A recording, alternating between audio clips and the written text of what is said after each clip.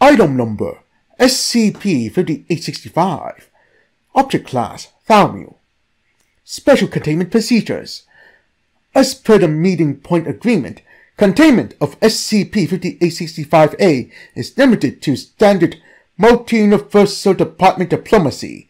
Only designated inter-universal diplomatic personnel are permitted to enter SCP-5865 for reasons other than acquisition of D-Class personnel. Under no circumstances are Foundation personnel to attempt to effect any change in the organizational structure of 5865 Earth. Any possession of Foundation personnel by SCP-5865-A is considered a violation of the Meeting Point Agreement that results in its automatic termination. Details of the acquisition protocol are available to assigned personnel in Supplementary Document 5865-A. Description: SCP-5865 is a designation for Universe D-4594-A. The source of almost all D-Class personnel used in standard Foundation testing. First discovered in 1943, SCP-5865's current purpose is implemented by an order of the O5 Council in 1945. Prior to that date, the Foundation had primarily used condemned prisoners for testing purposes. This practice was discontinued due to repeated security breaches and the perceived impracticality of secret inmate-based testing in an industrialized society. An extra-universal solution was devised by the Multi-Universal Department following contact with SCP-5865.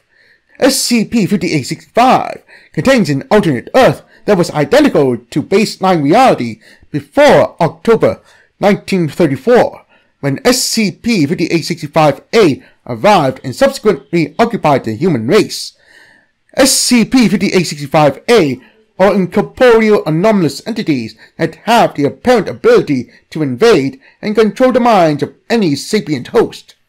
Note: SCP-5865-A claims to have subjugated numerous non-human civilizations in the SCP-5865 universe. These claims are unverified. SCP-5865-A can then choose the level of direction it wishes to have over its victims, and up to and including rewriting their personalities and memories at will. This ability has been used to supply the baseline Foundation with a steady stream of D-Class personnel for over 70 years. At present, 95% of D-Class personnel originate from SCP-5865.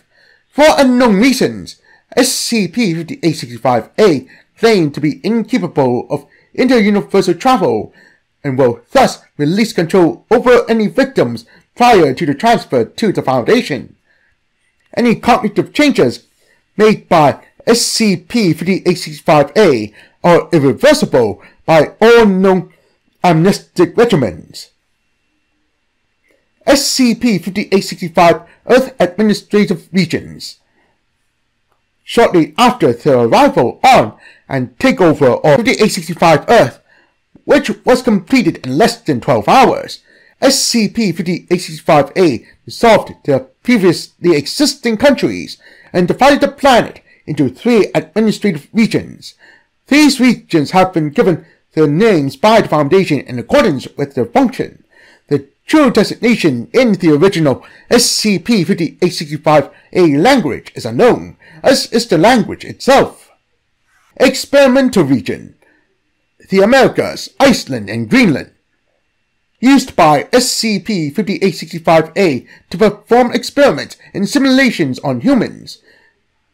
These have ranged from simple societies based entirely on matriarchal families to extremely harmful groups of humans being fed non-static food over long-term periods to study their physiological reactions. Despite their mistreatment, inhabitants of this region have far higher quality of life than inhabitants of other regions. Nearly all D-Class obtained through the acquisition protocol are from the experimental region. Labor Region: Europe and Africa. used by SCP-5865-A to exploit the natural resources of the Earth. Humans in this region are given minimal accommodations and allowed little rest. Foundation estimates place labor region mortality rates at over 70%. Harvesting region, remainder of Earth. Information on this region is restricted to O5 Command and the current SCP-5865 project lead. Addendum, Ethics Committee Review. In 1973, the Foundation Ethics Committee reviewed the containment procedures for SCP-5865 and a meeting point agreement made with SCP-5865-A. The committee agreed that the acquisition of D-Class via SCP-5865 was acceptable and should continue indefinitely for the following reasons. The Foundation has neither the technology nor resources to launch a successful invasion and liberation of 5865 Earth, and any attempt would only damage the Foundation while doing nothing to help the victims of SCP-5865-A.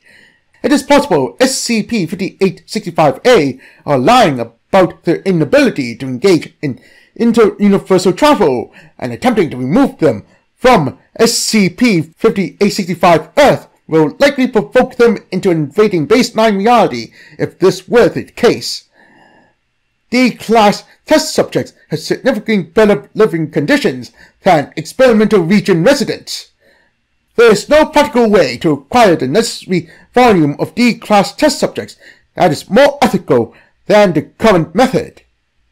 A second Ethics Committee review was conducted following a 1987 revision of the meeting point agreement that required all surviving D-Class personnel to be terminated monthly due to the large volume of experimental region residents being imported from 5865 Earth. This review reached the same conclusion as the first, with the Ethics Committee voting to endorse the continued use of the acquisition protocol.